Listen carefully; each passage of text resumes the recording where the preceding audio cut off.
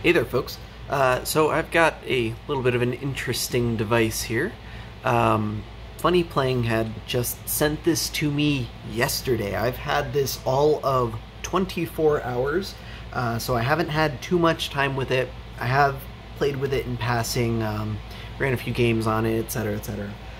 But forgive me, my attention has been divided among some of the other things they sent as well. More on this stuff later. It's, you know, I've known this thing was coming out for a long time, and I'm excited that it's finally here.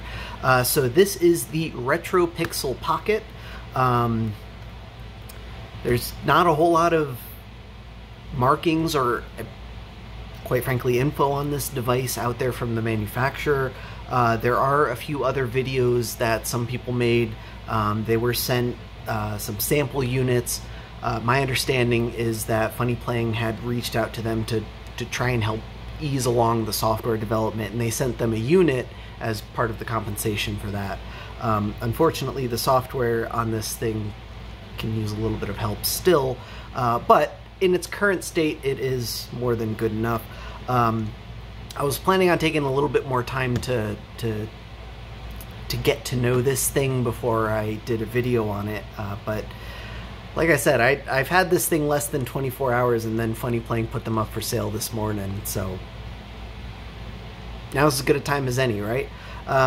So this is Funny Playing's newest emulator device. It is inspired it's very, very similar to the actual Game Boy Pocket that the name lends itself to the point where it's using the same CAD for most of the design. So it's a different D-pad and different face buttons, but the start and select are the same. You even got these same little divots on there. And yes, I know this specific one isn't Funny Playing shell, but this is, and you know, it's all the same. Got the same cutouts for, well, not on this side, but on this side, you've got the same cutout for the volume and contrast wheels respectively. On the back even, it's got the exact same screw pattern, which is something they didn't have to do, especially with these bottom two screws. You notice one of them is a little bit higher than the other. That is how the Game Boy Pocket is on the inside. There's 6 screws holding the housing together for the Game Boy Pocket, and then another 3 on the inside. Funny Playing just swapped these 2 screws with the 2 motherboard screws, and that's how we ended up with this. I ended up doing the exact same thing with a laminated Game Boy Pocket shell that I was working on at some point, but it's a long history. In fact, they ended up using the exact same screen design that I came up with. I mean, I actually did pitch this to them, and they didn't seem that interested, especially because it had to physically shift the display up in the unit, but that's for another time. I'm glad they ended up doing that, though, because now we have a fully laminated display, and it looks, there it goes, okay, and it looks absolutely sick. The power switch is momentary. You just kind of slide it over and hold it for a second, and then it'll boot up. I'm still not quite used to it because I feel like it requires a little bit more holding time than other power switches of this design. Like, for example, a DS Lite, you don't have to hold that at all. You just kind of finger it up and boom. But anyway, that one's also for another time. We get this bad boy fired up, and here is what we got. I'm going to go ahead and kill that light. This is the interface that it comes with. Please forgive me for not showing the unboxing experience, as it were. This thing arrived in a bubble wrap bag, pretty much as is. This was not, I'm not the first person to have their hands on this physical unit, not counting Funny Playing. So there may have been some customizations done. I don't know. Wait for the Retro Game Core video. This is their bread and butter. They'll put out a way better video on this thing, but I'm assuming they don't have one yet, so I wanted to get some info out there now since they're up for sale now. Anyway, you get this bad boy powered up. It's got a custom UI, but it is just Android. You can go into the settings there, and you know, if that looks familiar, good, because that's Android. It's an older version of Android, 7.11, which isn't the end of the world. It's totally fine, but it also means that it's going to be really behind on security patches and such. So you don't necessarily want to bring this thing online. I did, of course, more on that later, but it's fine for what it is. I mean, you're not going to be browsing the web on this thing, you're not going to be downloading apps. It's fine, it is what it is. Anyway, the Funny Playing web page, sale page, does list a few of the specs, but it doesn't quite go over all of them. Namely, it does not mention the CPU, so there you go. There's a quad-core A64 in this thing. It's an older chipset. I think there's one other emulator device like this that uses that chipset. I'll do a little bit more research and throw it in the description if you want to look up and see exactly what kind of performance you can expect on this thing. I do know that the firmware for this thing isn't locked down, so it would be relatively easy to install custom firmware if you want. I have no idea how you do it. I don't know if you need to do that through the SD card slot or through USB or what have you, but I know that there are options available. Well, I know that the door is open for options when they become available. There we go. Otherwise, you know, you probably don't need to go into the settings very often. I do recommend when you first get the thing to pop into settings and set the date and time. Go into the date and time menu. I genuinely have no idea how to manually set the time, because this UI really seems targeted towards a touchscreen, and I don't know how to change any of these values with the control pad. It's probably possible to plug in like a mouse or a keyboard or something to do that, but this isn't a touch screen, and it's kind of a pain in the butt to set the time. So what I did was I just set it to automatic and then connected it to the internet so I could set the time that way. I couldn't figure out how to set the time otherwise. If you don't intend on playing any games that use real-time clock, it literally does not matter if you ever set the time on this thing. But the only reason I say set the time first is because if you do play those games, and then set the time afterwards, it's going to throw off the time in your games. But beyond that, there's really not a whole lot that needs to be messed with in here. Continue going over the specs. It's only got like a gig of DDR3 or something. I think it mentioned on the listing. It only has 8 gigabytes of internal storage, and about half of that is taken up by the system itself. Oh, there you go. Wait, no.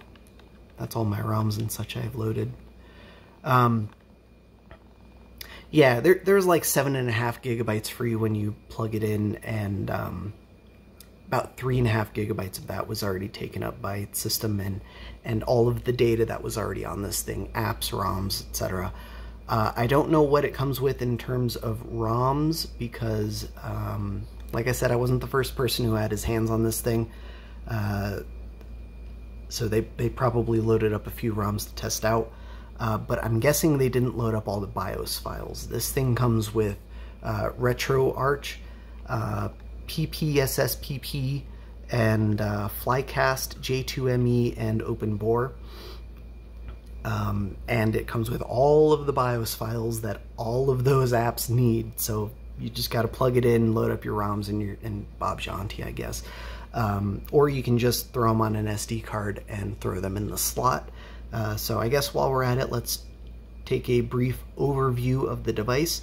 So on the front, you have basically the exact same control schema as a Game Boy Pocket, except you have 2 more face buttons. You have an X and a Y button, and this is the Nintendo layout, not the Xbox layout. So you have Y on the left, X on the top.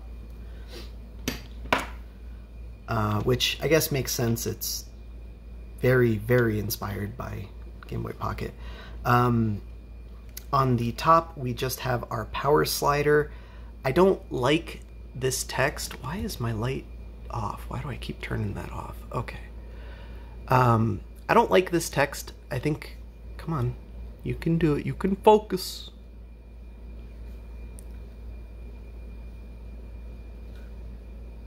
There we go. I don't really like the text. I think it's kind of misleading because it's a momentary switch. So even while it's on, the switch text reads off. Also, it's extremely crooked. I don't know what's up with that. On the right-hand side, we just have a rotary encoder for the volume. Down for down, up for up.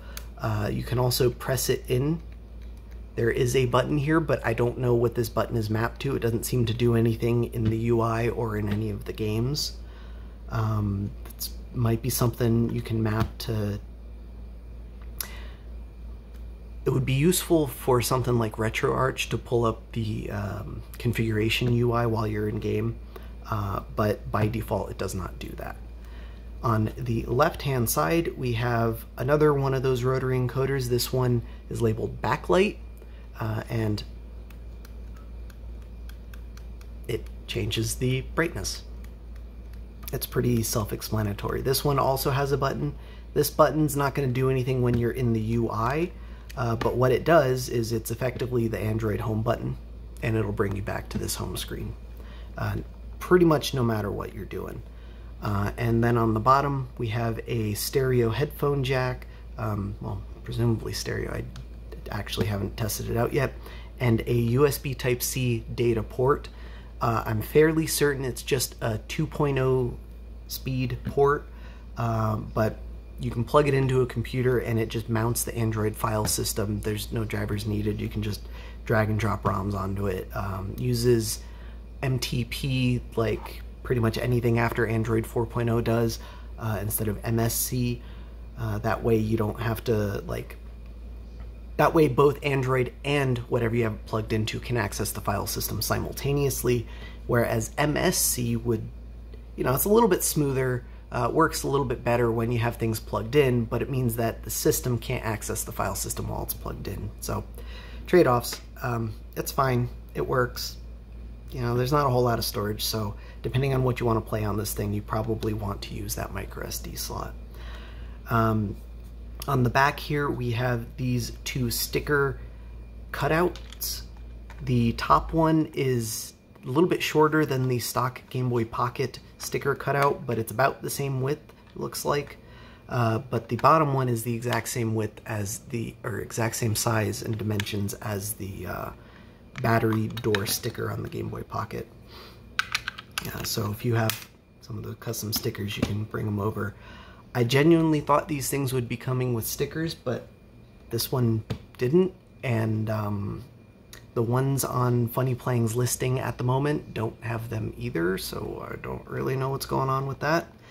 I'm also under the impression that it should be coming in multiple different colors, but right now the only option is gray, so I hope you like gray. Anyway, I think that's about it for hardware overview. Let's go ahead and I'm gonna pop into the RetroPixel app. This is a custom app made for this specific device. You can also just use RetroArch if you want, or PPSSPP or Flycast, or whatever you're playing. But the RetroPixel app, you launch that, it brings you into this kind of themed retro wave style launcher. I believe every time you launch it, it just scans the file system for new games and such. I don't have that much loaded up on it, but I do have a relatively decent selection we can go over. But before we get into that, let's go into options. You can configure ROM scanning and such like that. One of my biggest complaints about this app so far is that it's intuitive, yeah, but it's kind of hard to see what you have selected sometimes. So might be worth going in here and changing the theme from default to something else. I don't know. I don't think that's better.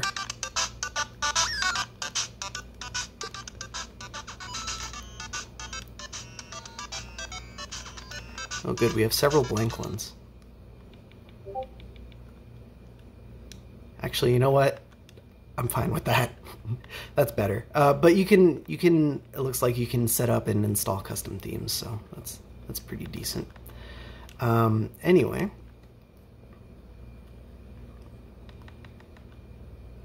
You can auto start this app. I guess this is called Dig internally.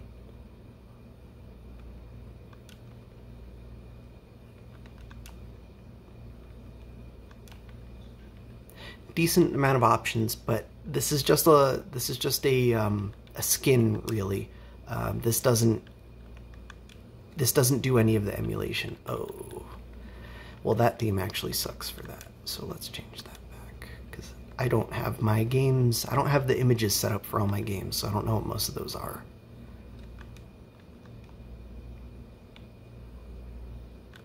Okay, I think those themes are just broken.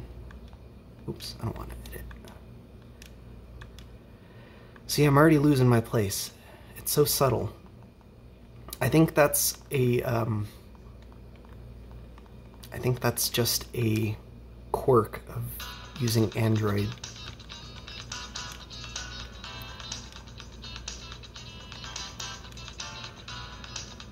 What's Space Magic?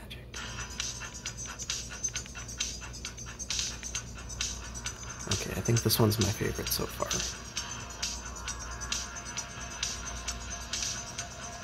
Okay.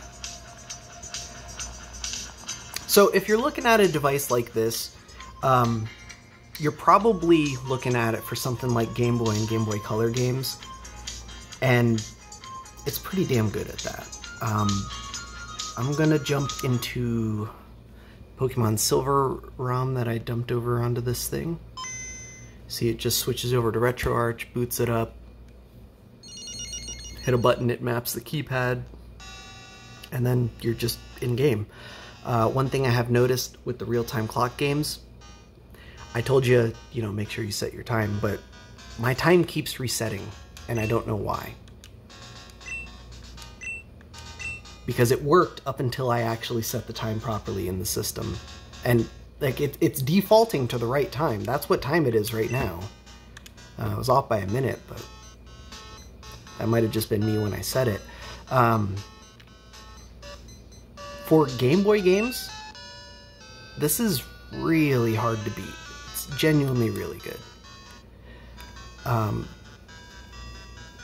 One of my complaints, specifically for Game Boy games, is if you are used to playing Game Boy games on a Game Boy, well, volume is usually on the left, whereas on this device it's on the right. So on the actual Pocket, the thing that it's based off of, you have your contrast dial, which adjusts the screen contrast, and then on the left you have your volume wheel, which down for up and up for down. It's kind of weird. I get what they were going for, but it's backwards in both ways, because in this case it's down for down and up for up. But it is what it is. That is something that can be adjusted in software, hypothetically. It would have to be adjusted on the Android portion of this device. It's not something we can just go into a config and edit, at least that I know of. I'm not that deep into Android. But I can say it would be pretty nice to see like a Batocera port or something for this thing.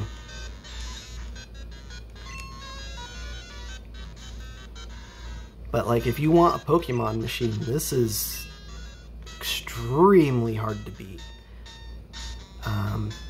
You can just save it like normal, it'll retain your save, and then press start and select simultaneously twice to exit the game, and it brings you back to the menu, or you can hit the home button and that brings you back to the home. But don't necessarily want to do that if you're using the app to launch your games. It also works pretty well for Game Boy Advance games, though it's a little bit less than ideal, just because of the screen form factor. You end up with the kind of same effect that the Analog Pocket has, where you have this full screen hardware, but with these thick black borders on the top and bottom. But like, it plays fine and it looks good, so I don't really see any major issues with it.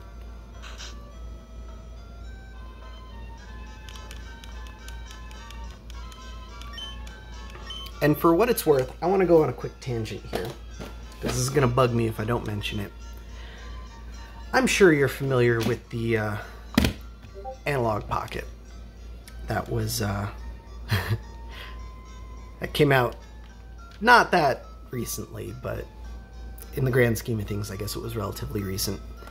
I didn't ever actually look at the size of this thing. I just heard Analog Pocket, and my mind latched onto the word pocket and assumed, since it's based on a Game Boy, it's going to be Game Boy Pocket size.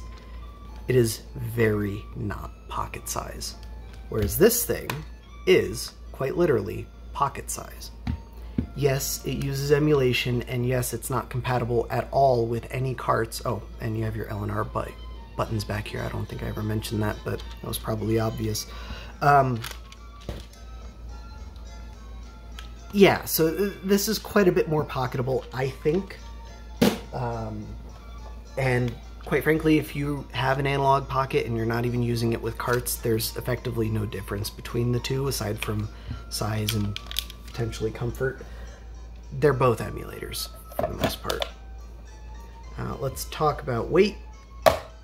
So I think the Analog Pocket's the best comparison here. We have 10.2 ounces, or 290 grams. Whereas the Retro Pixel Pocket is 172 grams, or 6 ounces. I'm gonna mute that. I'm sorry, guys.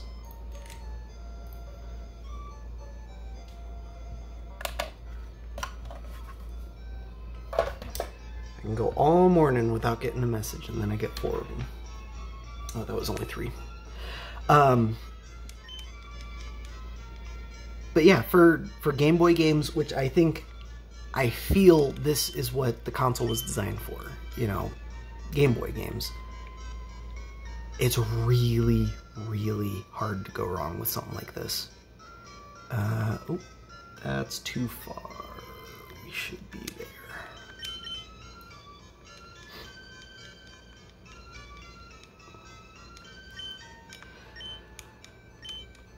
My biggest problem with this thing so far, and I am confident in saying that this is an issue with my specific unit and not something inherent with these units, is the A button. It feels like it needs a little bit more pressure to press than the other 3 face buttons. So there are a lot of times where I'll tap the A button, but it doesn't quite register. That being said, I feel like it's broken in quite a bit, and it's nowhere near the issue it was yesterday. But let's save that. Unfortunately, I was not able to import my save for Pokemon Emerald. I couldn't figure that out in the 30 seconds I spent on it. But importing saves for like Pokemon Silver and, well, all the Game Boy and Game Boy Color games was very easy. You just drag it and drop it in the exact same folder. But, you know, this thing does more than Game Boy and Game Boy Color and Game Boy Advance, so let's see what else we got. I have not tried any Mega Drive or Sega Genesis games. I can't imagine we'd have any issues, but try it anyway.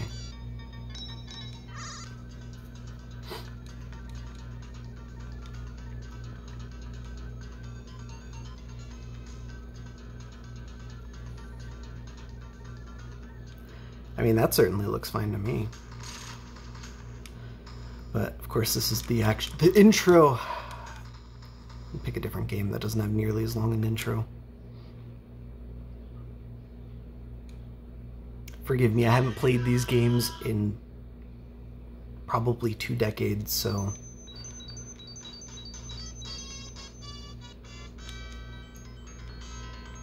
Yeah, there we go.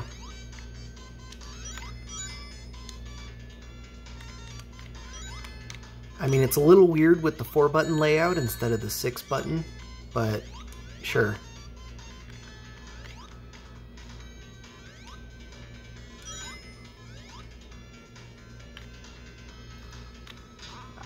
I consider that completely playable.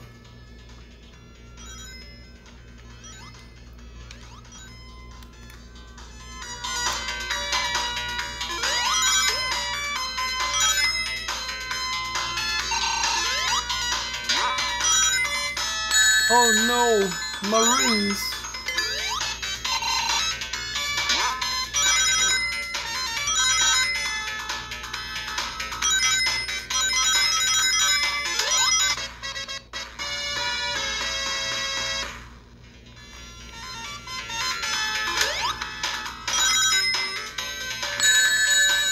Anyway, that's enough of that. Works pretty well. I can't imagine any Sega Genesis games are gonna have any issues, or Mega Drive. I've never played the Mega Drive version of this game.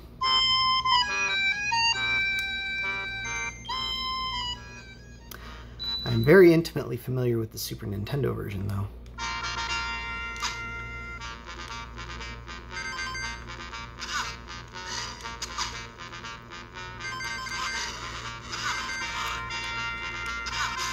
Yeah, I'm not doing so well, but it's fine.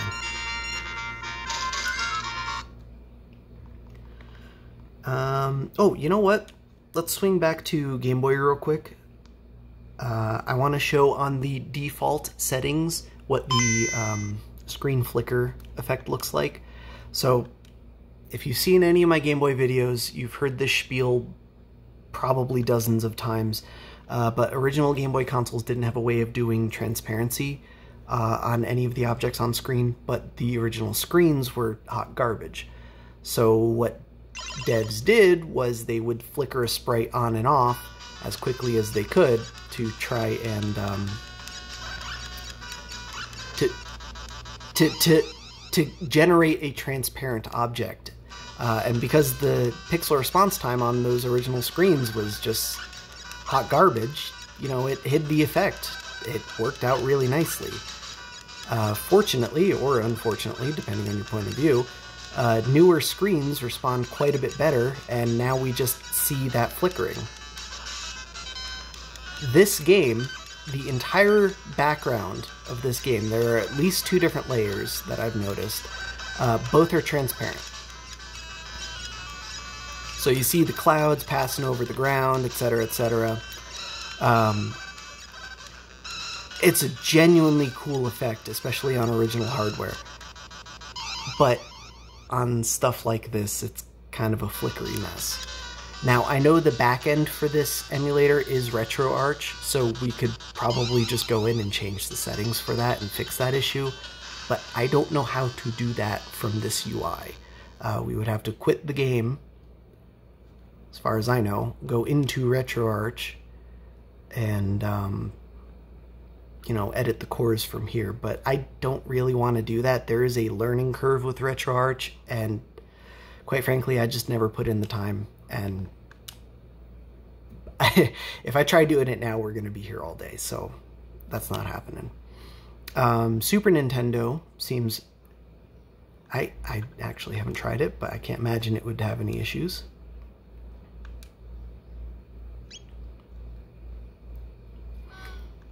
Probably wasn't the best game to start with for Super Nintendo. That is a super long intro.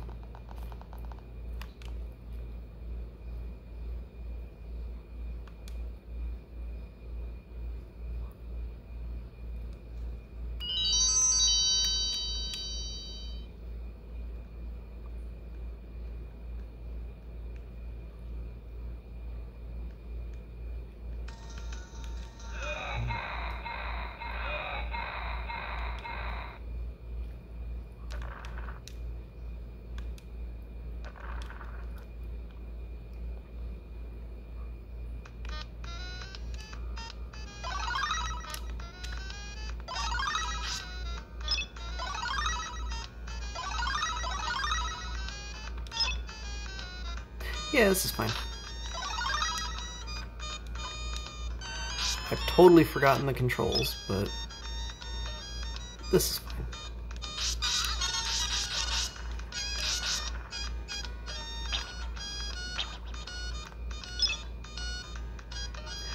I am familiar with this game, but not playing it with a Super Nintendo controller is throwing me off.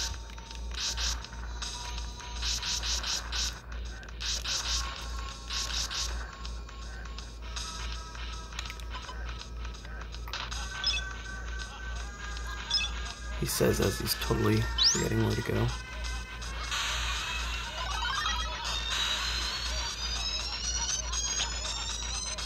The shoulder buttons are fine.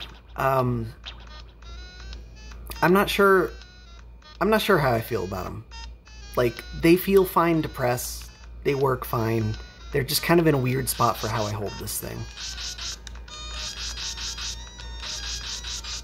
Because let me pause that and flip my hands over. You can see my fingers are nowhere near the shoulder buttons. I have to reach up with my middle finger, or more likely reach down with my index finger. But it's fine. Alright, just one more. Forgot the dog. But easy peasy. Works great. I wouldn't have any problems playing Super Nintendo on this thing. Yeah, we don't need to run Super Mario. Oh, let's try... I don't know which of the two games I just launched. Oh, there we go. I mean, if Super Nintendo ran fine, regular Nintendo should too.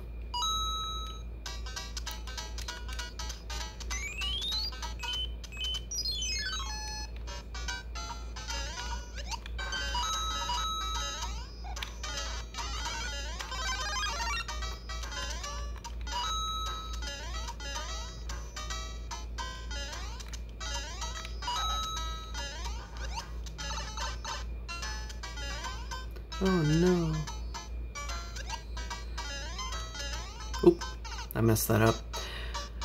I did see some pop in at the edge of the screen. I genuinely don't know if this game just does that. And I did notice a small frame drop, but again, I don't know if this game just does that, so I'm not going to pay too much attention to it. Let's try Neo Geo Pocket Color, huh?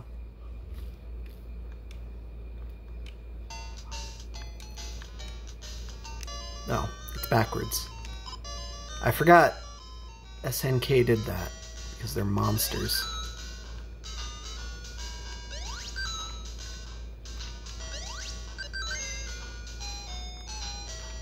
Oh.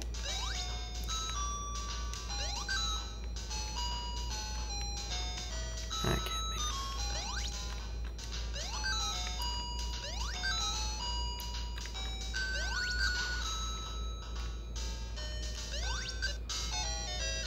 Ta-da!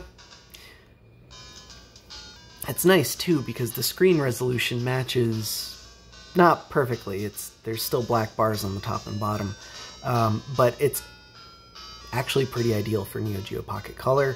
The biggest issue with that is you've got a D-pad instead of the click stick, but it is what it is. If you're okay with that, then... I mean, it's not like you don't know that going in. Let's discuss PSP. This thing comes with a PSP emulator, but PSP emulation is kind of difficult to do on hardware that is as powerful as this hardware is. This is, you can tell me, or you can see it's already detecting that it's running slow and we're not even in game.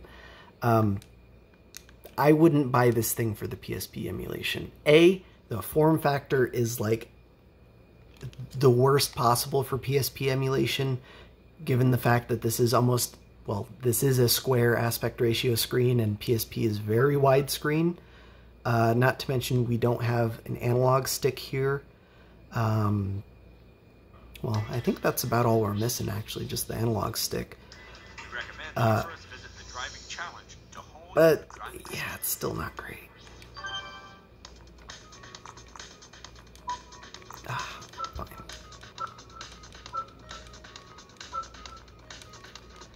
I'll just skip through this. It really doesn't matter. It's all going to be the same. And you can hear the chop.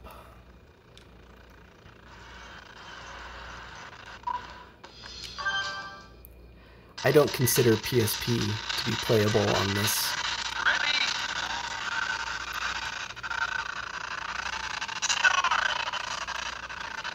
I mean, you can make it work with enough dedication and perseverance. Maybe it's something that can be optimized. Maybe, you know, going through the settings, you might be able to turn the graphics down or you know, turn on other cheats to try and get more frames out of this thing, but this is... it's not great. Granted, I haven't played this game on PSP in probably 15 years, but I don't remember it running like this.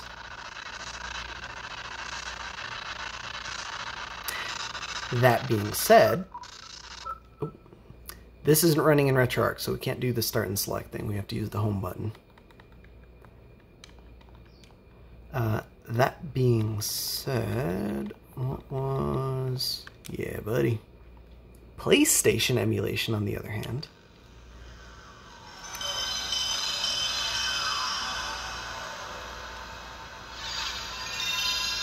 PlayStation emulation is pretty good, so far at least. I've only tried the one game, but... oh, that was weird. Start your engines! Sony Computer Entertainment America production.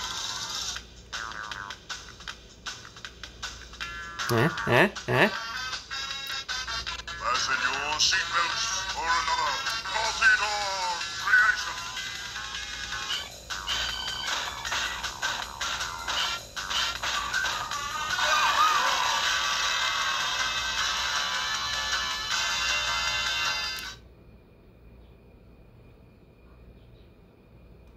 Runs great. I wouldn't mind playing through PlayStation games on this thing. There aren't that many PlayStation games that I genuinely like. Oh, I didn't want Crash. Go back. I want Engine. Yes.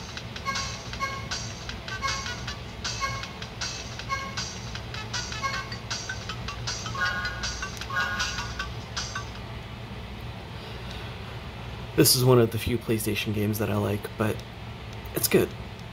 And it plays good, most importantly.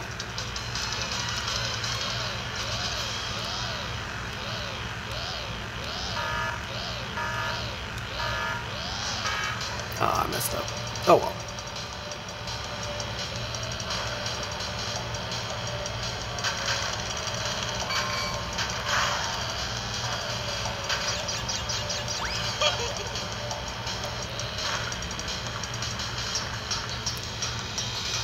I would call this very playable. I don't know if it's running at a full 60, but it certainly feels like it's running at the full frame rate that it's supposed to be running at.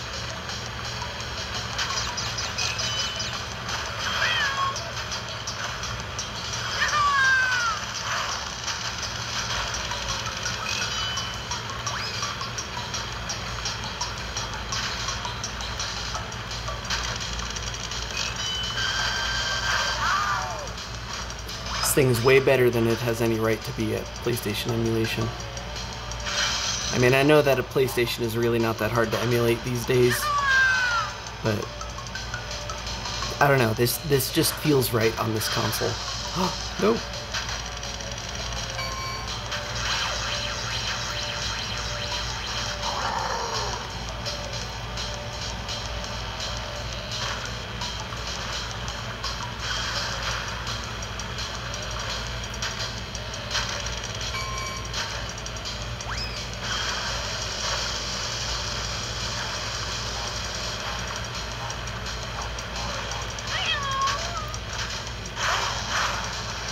Oh, I should have jumped. Oh well.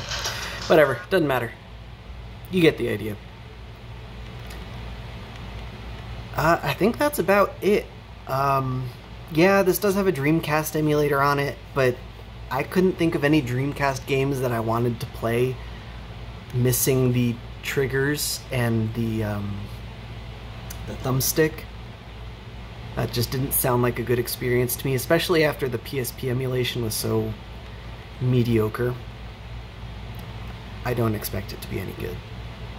Even if it is good, this is the wrong form factor for those types of games. Otherwise, I think that covers just about every system I put on here. Game Boy, Game Boy Advance. Alright. Yeah.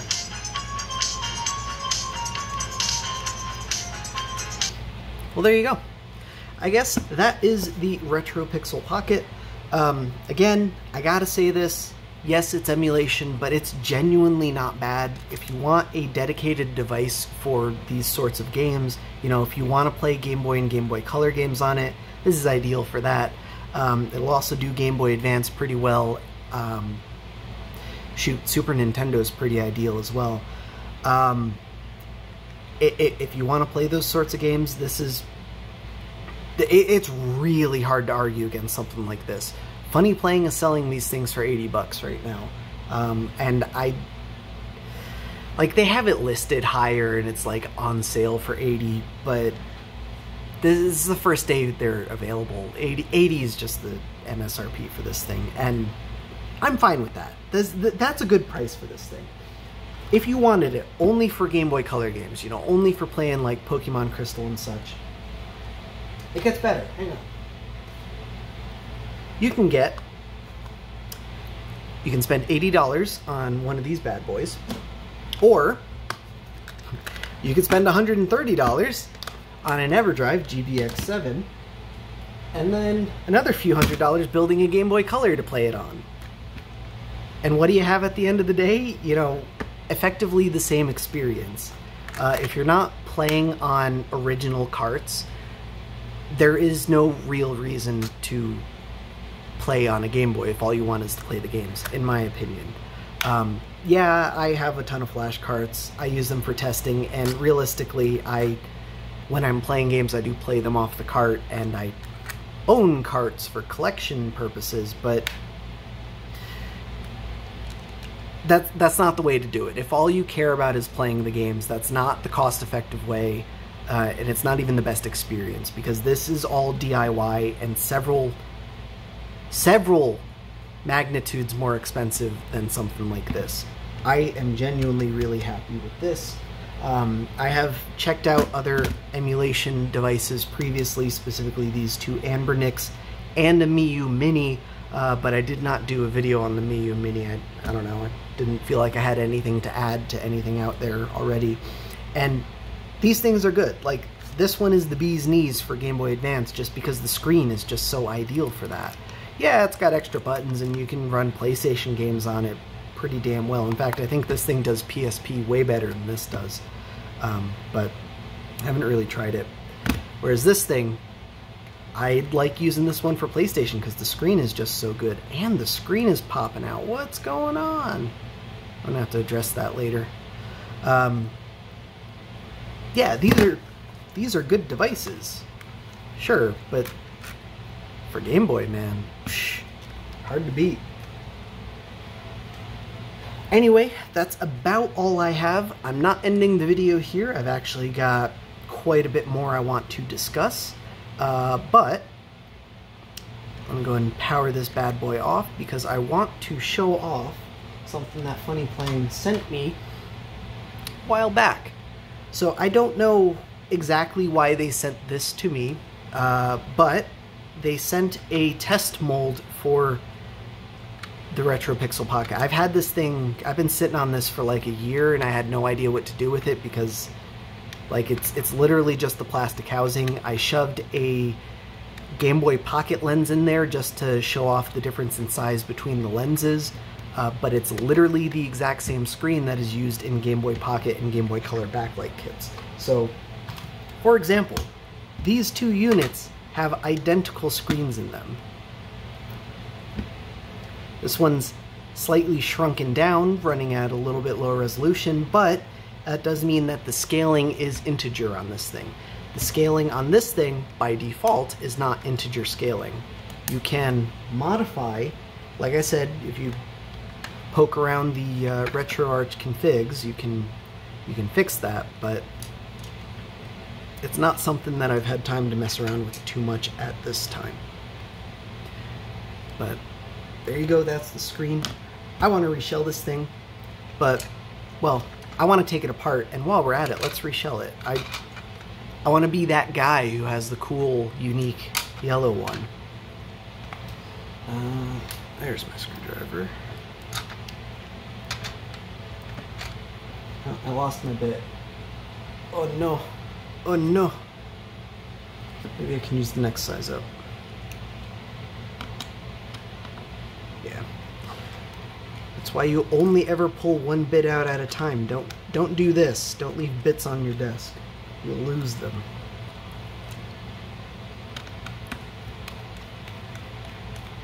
If we take this bad boy apart, we can explore the innards a little bit.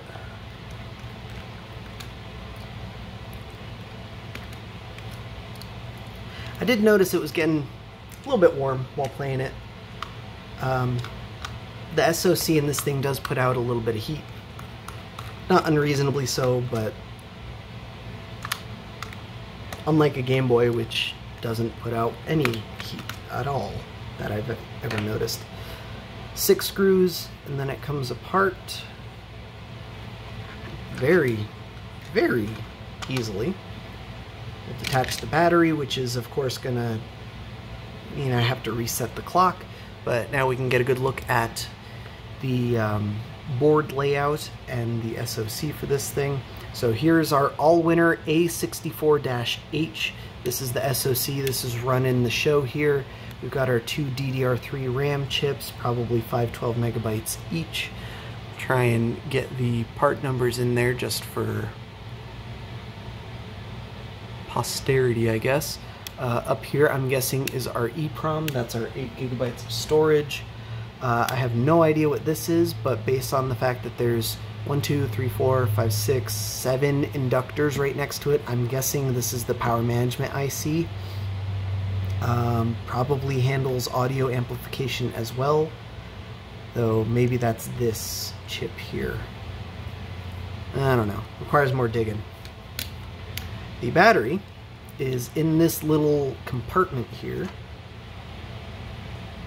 Ooh, interesting. The mold is different.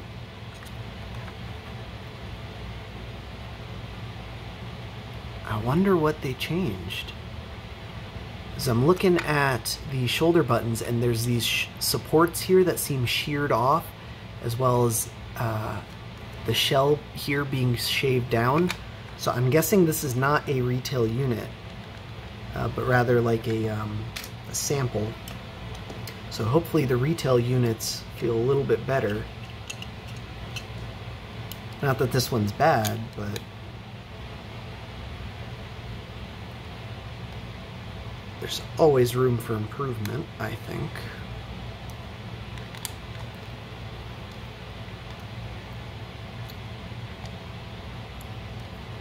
Hold the shoulder button bracket and shoulder buttons out. I think I'm going to stick with the gray buttons even though I'm reshelling it, just because I don't have yellow shoulder buttons. So I'd rather have them all match. And this does indeed feel glued down. Oh, never mind. Clips are just very tight with that battery in there. So there is a solid battery. Holy cow. It's got a lot of gravity to it.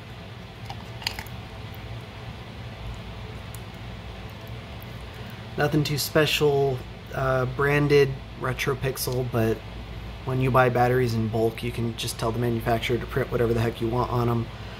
Judging by the date code, this thing is almost a year old already,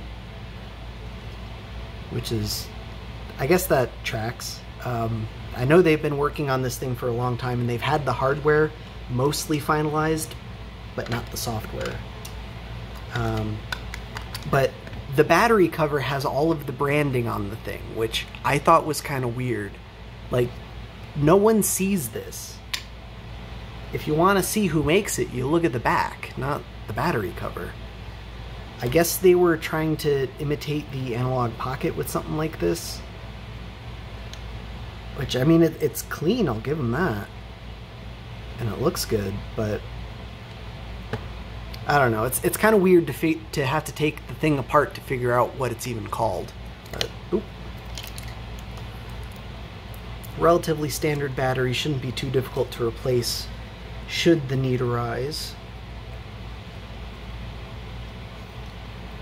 I'll mix and match.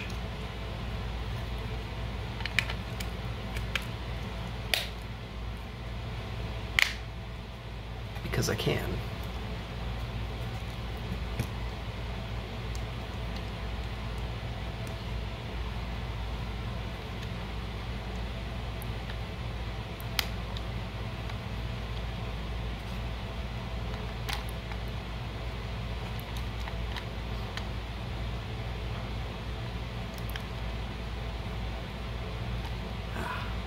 Shoulder buttons are kind of a pain in the butt to get seated.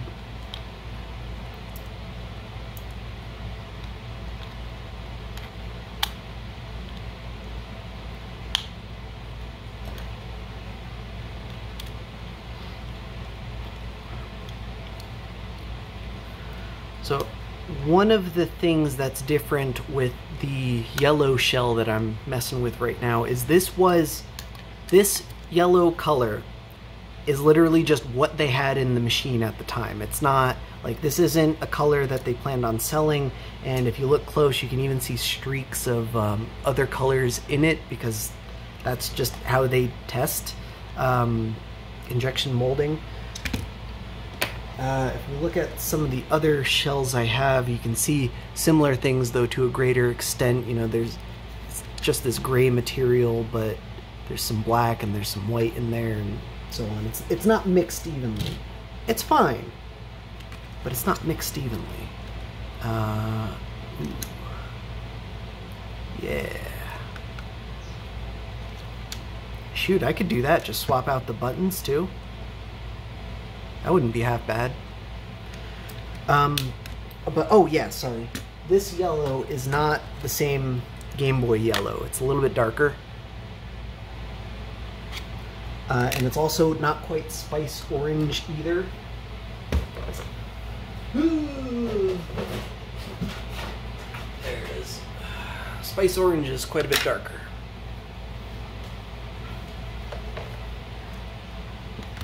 You know, just for comparison, because I don't bother color grading any of my footage, so I know this is gonna be a little bit misleading, but that ain't too bad. Looks like they're using a custom power switch, which I guess I've known because I have the original sprue for this thing that I never broke the power switch off. It arrived like this, with B and the power switch on the sprue, and then the rest assembled. I don't know what was going on there, but anyway.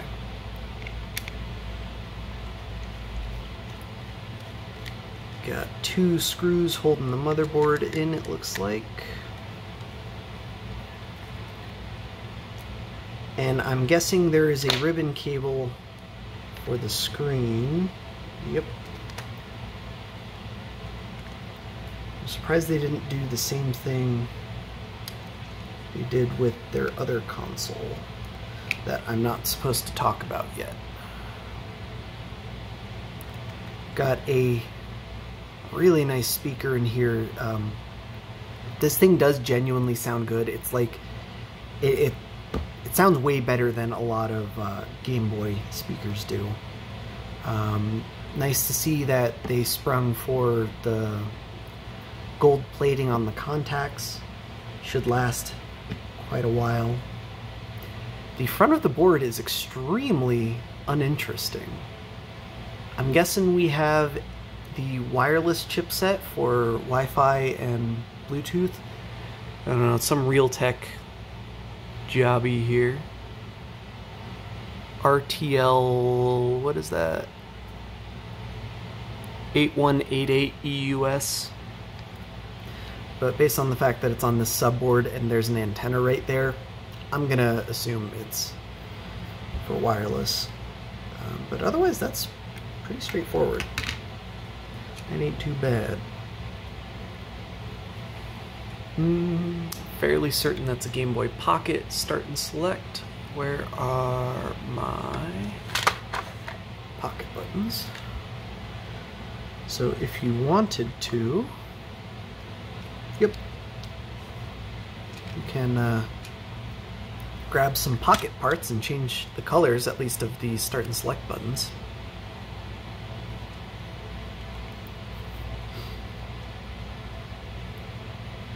Yeah, those are identical. I don't see any reason why Funny Playing would bother changing that. D-pad, on the other hand, is different. So here, that's a bad example.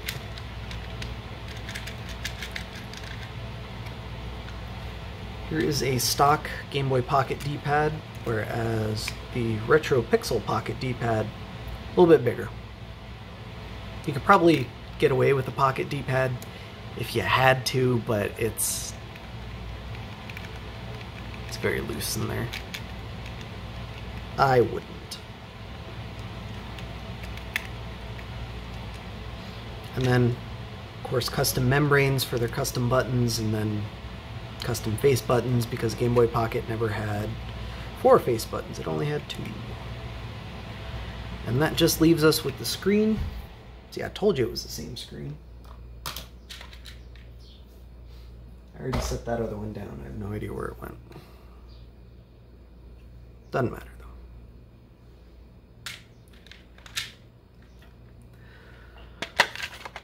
Let's get the screen out of here. So ideally I'd be using a suction cup to pull on this, but I just don't have one. So I'm going to try preheating the adhesive a little bit with my hot air gun and hope for the best. If I damage this screen, that's going to suck a lot. But, you know, it's worth it for the cause, I guess. I can replace the LCD, but I can't replace this lens. Not easily.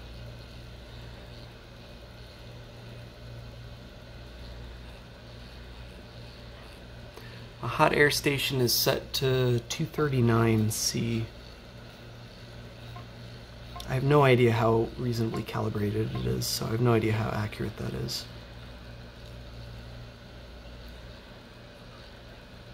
But I will say, it's not that hot.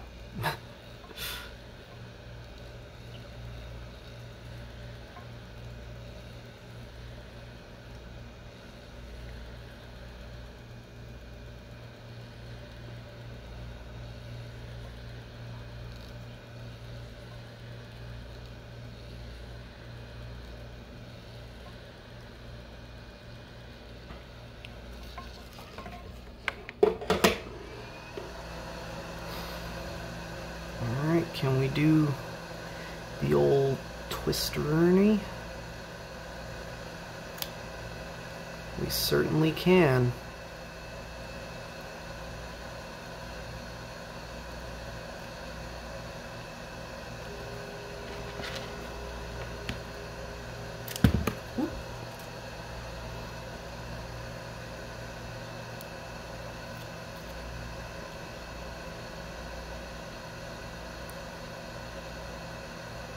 Okay, the screen goes right to the edge of that, so I don't need to really pry along there. I'm going to stick that in there and try twisting the other side. Unfortunately, I can't push on it from the back because it's all plastic.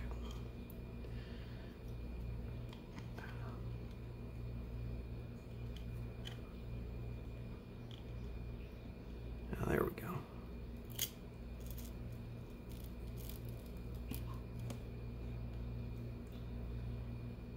Not too painful to get that out. There's really not a lot of adhesive holding it in.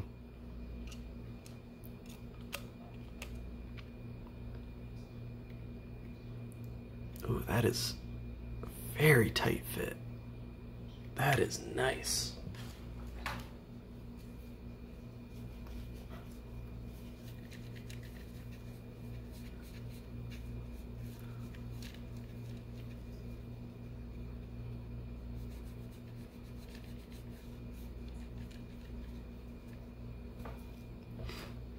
Yeah, Alright.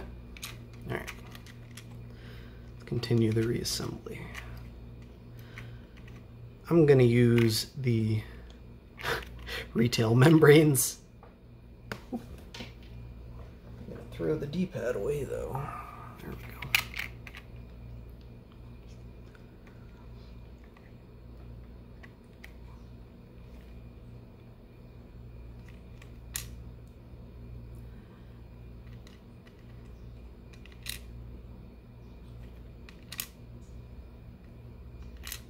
All the buttons are keyed. You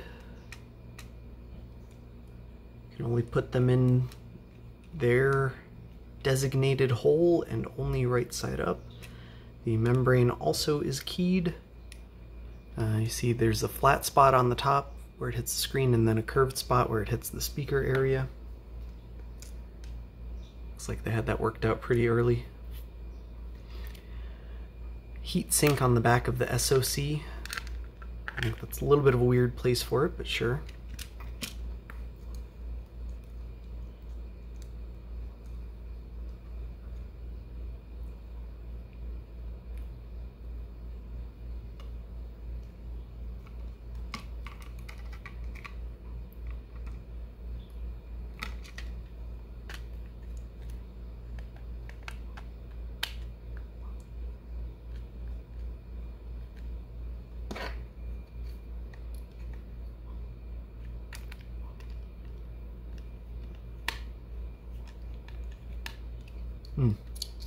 That's not the right size bit.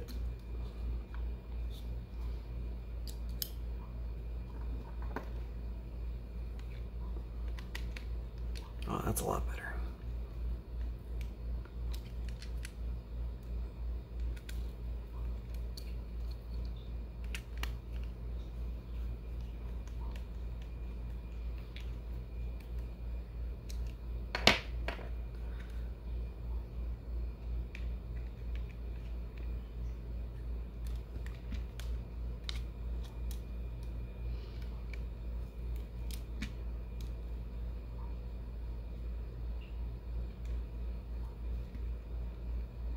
Am I missing something? What's going on here?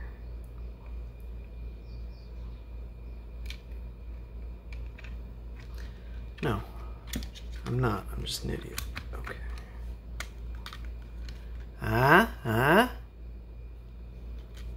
Yeah, that looks pretty sick. I'm into that.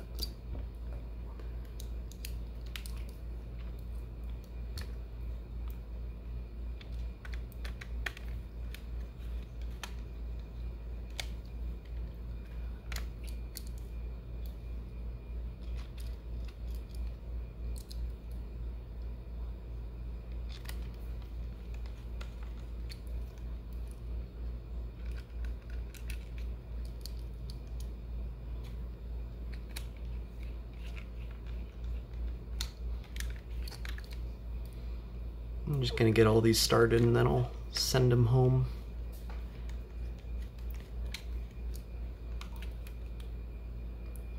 I don't have to focus on keeping this thing sandwiched together so I don't lose buttons. Ah, I see one of the differences. That doesn't fit at all. This rotary encoder is getting stuck. That needs to be fixed. This one's fine.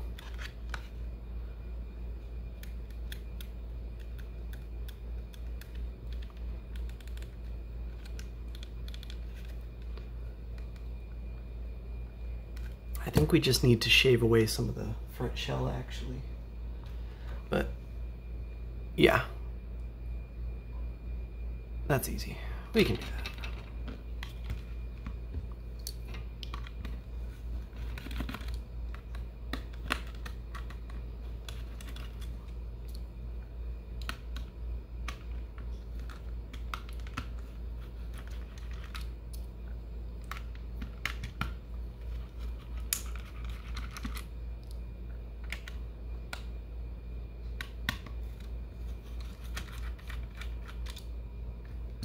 Should check the ports. Ah, ports are fine.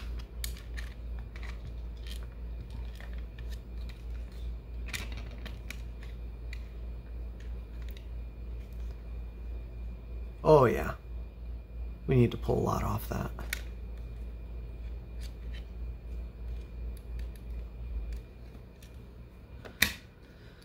Well, good thing this thing comes apart so easily.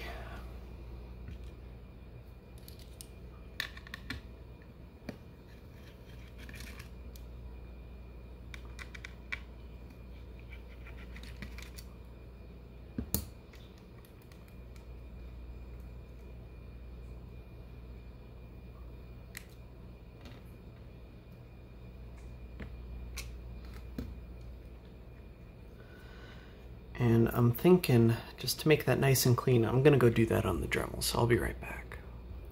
Alright, ta-da! I just did a little by little guess and check, and we're good now.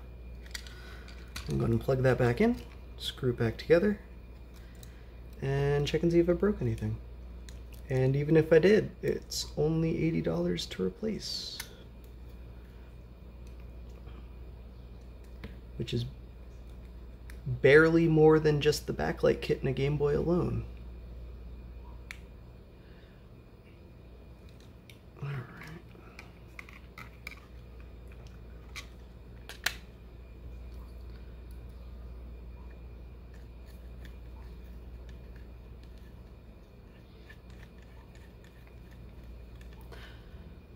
This is not Funny Playing's first emulator console. I think it's the first one that they've sold internationally.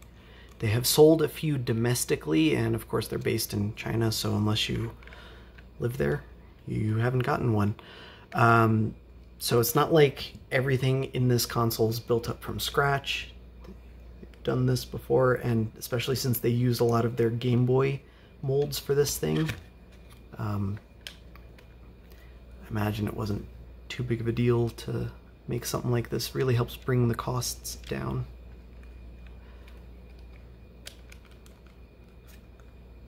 So one of my favorite things about this yellow shell compared to the gray one is that this one doesn't have any crooked text on the labels like the power switch, because it doesn't have any text whatsoever.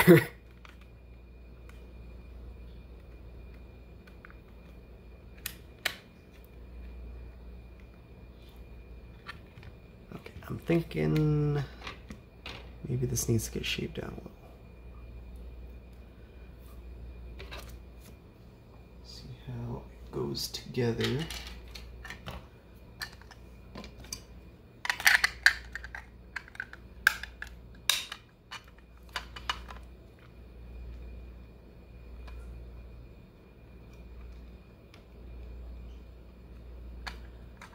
Make sure I'm not making any assumptions about the fit. Okay, so you see how much cleaner that fits in here. It's nice and smooth, nice and flush. Whereas here, I'm gonna disconnect that for now.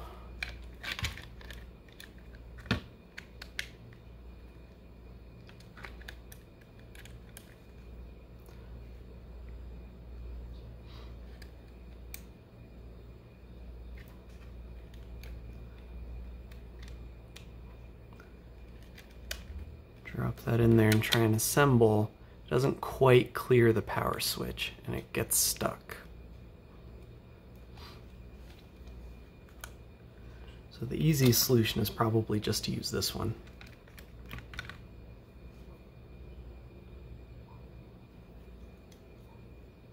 Ooh, but it looks like it's the exact same part.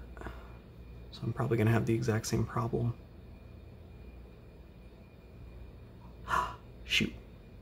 Okay, more modifications needed. That's fine. I will do that later. I don't want to spend the whole time. This video is already... Oh, yeah. Buttons feel nice. This video is already getting pretty long in the tooth, as it were, so I think I'll wrap it up here. Yeah, it's pretty good. It'll go together. She'll be right.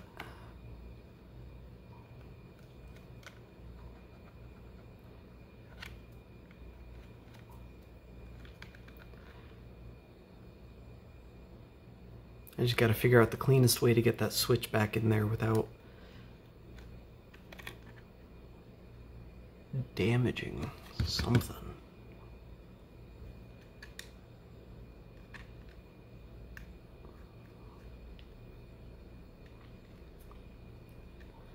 Maybe we just need to make the opening bigger.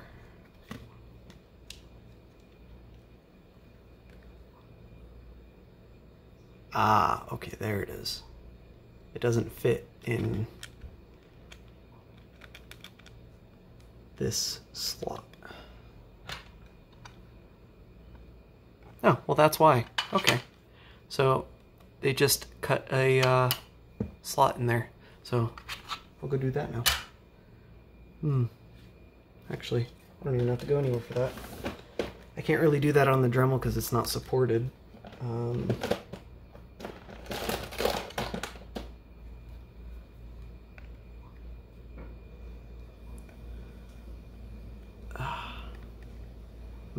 My cutters don't really fit in there. Okay, never mind. I'll figure something out. I'll be right back. Alright, I tried the Dremel anyway.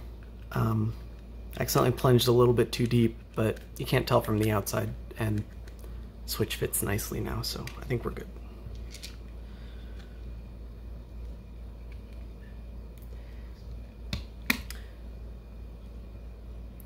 I found something I was able to just support the thing from back here.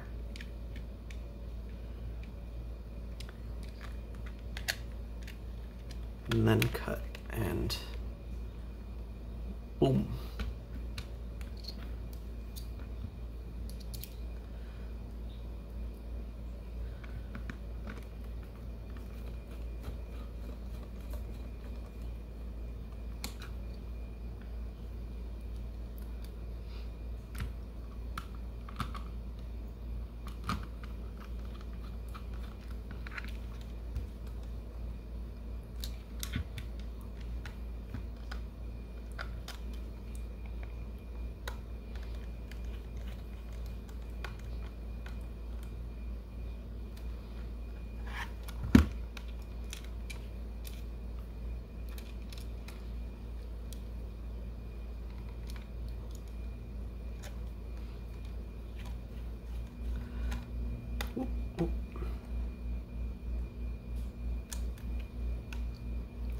Am I missing a screw?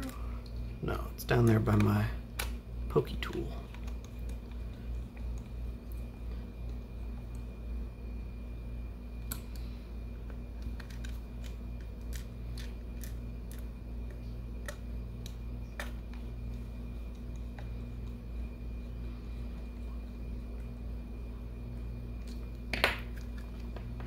Let's see if I broke it. Oh, gotta hold that longer, I forgot. Hey!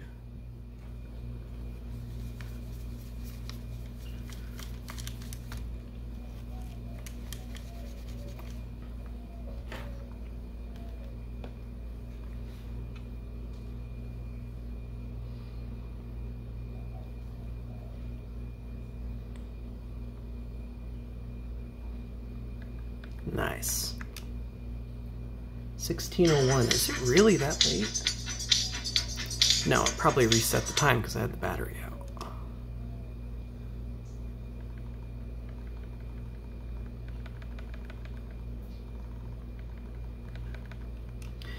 Yeah, it did. It is definitely not December 31st, 2009. Well, like I said, easiest way by far to do that is to just put it on the interwebs and let it refresh.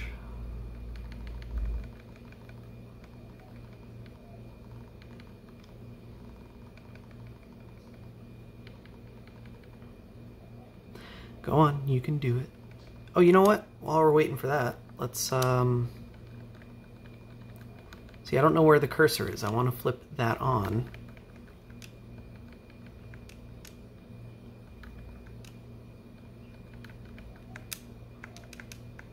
But I genuinely have no idea.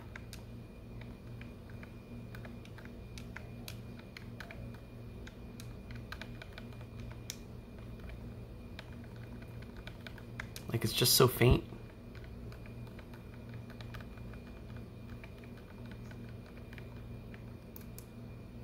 Uh-oh.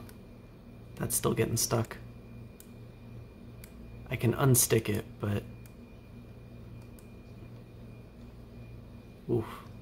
That needs a little bit more work. I'll play with it off camera, though.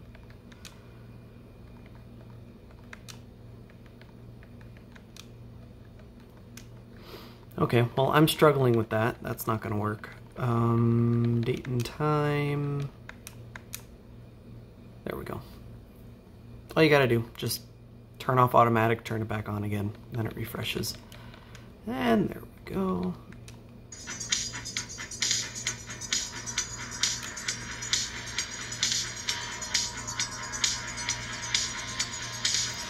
And I suppose let's end here. I'm gonna show off the stock scaling for Game Boy, maybe? There it goes. With 240p test suite, because of course I have 240p test suite on here, why wouldn't I? But I want to go over to the full screen stripes, that way you can see that the vertical scaling is not even. It's fine, I don't notice it unless I look for issues, but it's not even.